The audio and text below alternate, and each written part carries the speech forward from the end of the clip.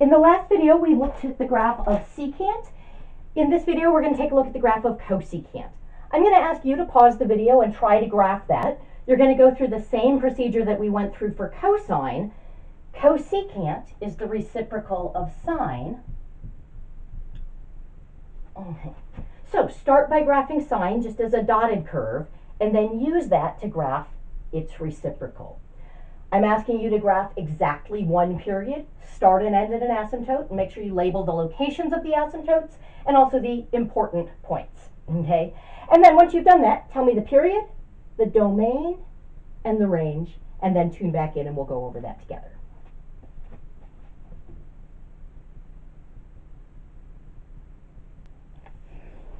I've started the problem here by just drawing one period of sine as a dotted curve.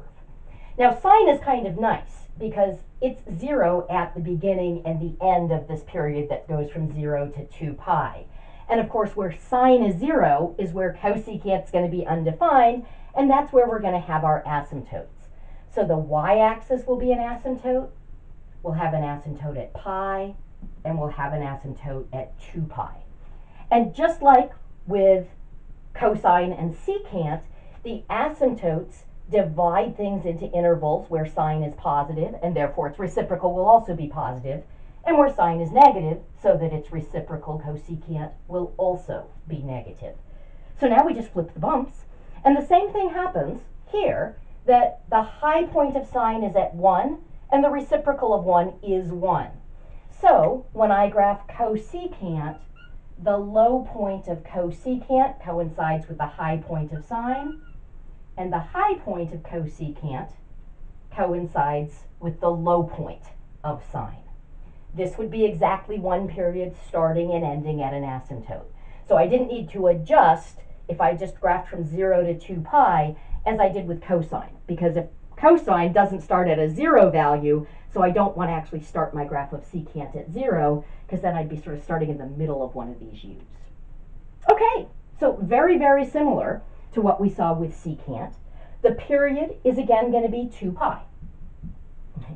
The period is going to consist of one u that opens up and one u that opens down. Okay. The domain, this time the asymptotes are at different places.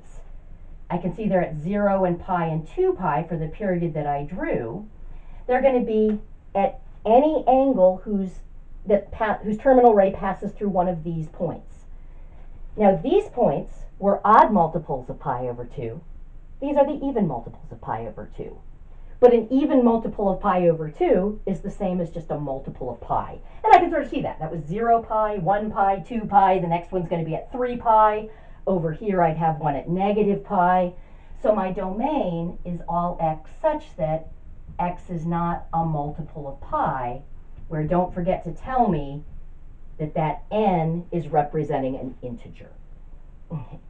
And the range looks like it's going to be the same as secant. We've got 1 and higher, negative 1 and lower, with this no man's land in between. So we'd have negative infinity to negative 1, union 1 to infinity.